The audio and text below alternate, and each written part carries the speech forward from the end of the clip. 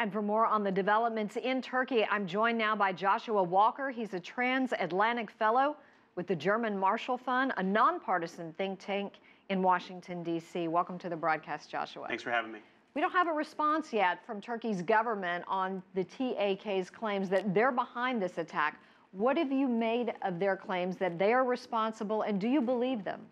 First of all, I don't know what to make of the situation. Whatever three-letter word you want to call it, the PKK, YPG, or the TAK, clearly there's a pattern developing here, which is that there's a fracture within the Kurdish movement itself. And the question is, whoever takes responsibility, are they ultimately the ones that are responsible? I think the Turkish government will probably be skeptical about this. They've already made a decision on who did these attacks. The president and the prime minister have said the YPG, the PKK, are directly responsible. They're holding them responsible. Is the TAK a part of that? We're not quite sure. I've never heard of this organization before. But then again, in Turkey and also in Syria, things are changing so quickly right now. We'll have to wait and see what this leads to.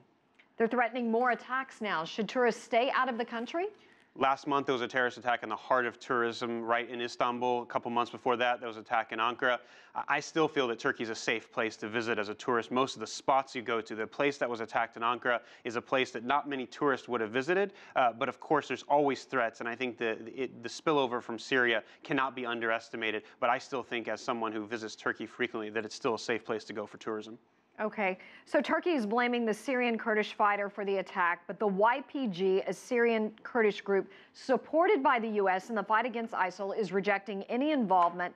How does this complicate the situation in the fight against ISIL?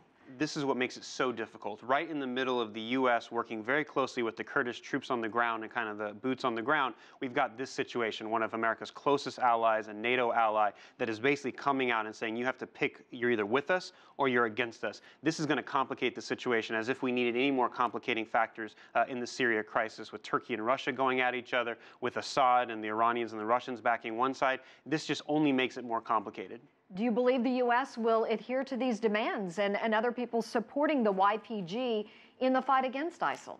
I think Washington has to be very careful right here. It is very clear the PKK is a terrorist organization that the United States has designated as such. If it is proven that the YPG was directly related and they are related with the PKK, then Washington has no choice but to back its rhetoric in terms of sympathy and support with Turkey up with action. And I think the Turkish government is going to hold Washington's feet to the fire on that. How we move forward here will basically determine the future of U.S.-Turkish relationships and by determination in the Middle East as a whole.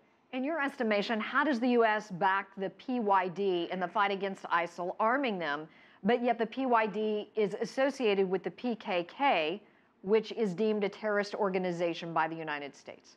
This is the crux of Washington's problem. In other words, we can't win this war against ISIS without the YPG, it seems, without Kurdish forces on the ground, both from the Peshmerga and other groups. And Turkey has been saying for a while now, not just after this attack, that they are terrorists that are targeting Ankara. We have to be able to balance our allies in Turkey and also our allies on the Kurdish front. And the question is, which groups do we support? Is there any group that we can support that will be able to kind of square that circle for us? And I think we haven't found an answer yet.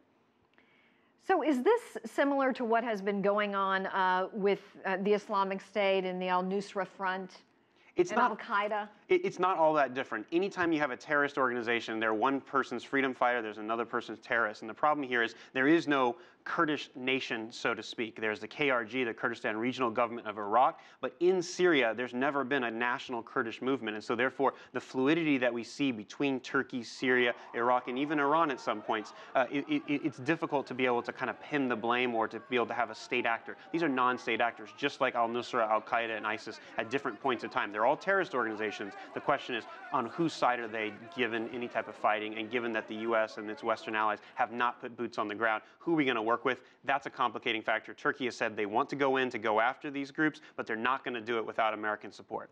Turkey's really in a volatile situation. It's got ISIL on one side, the Kurdish fighters on the other. How is it balancing all this, and how will it respond going forward? And that's why it's not just Turkey's responsibility. This is the international community that needs to come together on this. Turkey's been fighting against the PKK for over 3 decades now, and when you see terrorist attacks like this, that if they are linked back to the PKK, it reopens a whole period of civil war that goes back. This is not a Turkish versus Kurdish fight. This is a PKK versus Turkish state fight that we have to be very careful from the United States as we wade into these very difficult situations, trying to figure out how to bring stability and calm as we negotiate with the Russians and other groups in the region.